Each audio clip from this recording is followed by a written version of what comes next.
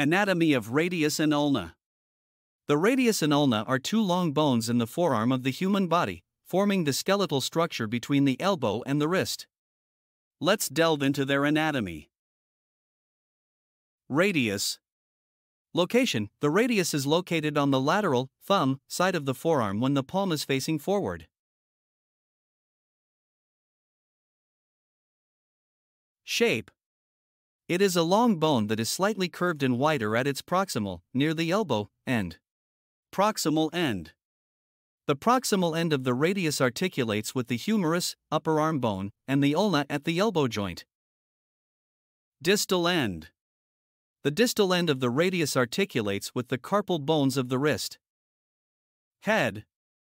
The proximal end has a round head that articulates with the capitulum of the humerus. Styloid process. The distal end has a bony projection called the styloid process, which helps stabilize the wrist joint. Interosseous membrane. The radius is connected to the ulna by the interosseous membrane, a fibrous tissue that helps maintain the relationship between the two bones. Ulna. Location: the ulna is located on the medial, pinky finger, side of the forearm when the palm is facing forward. Shape. It is also a long bone, longer and more slender than the radius, with a slight curvature. Proximal end.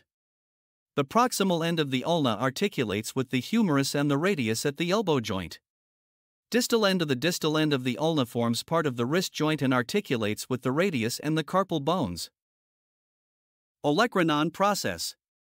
The proximal end of the ulna features a prominent bony projection called the olecranon process, which forms the bony prominence of the elbow. Coronoid process.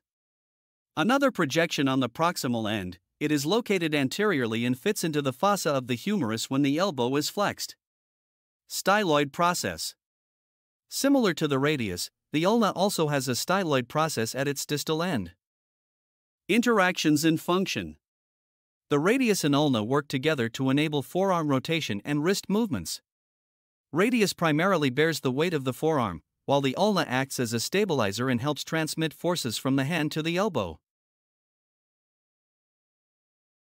Interactions in function. Ligaments and muscles attach to both bones, aiding in the movement and stability of the forearm and wrist.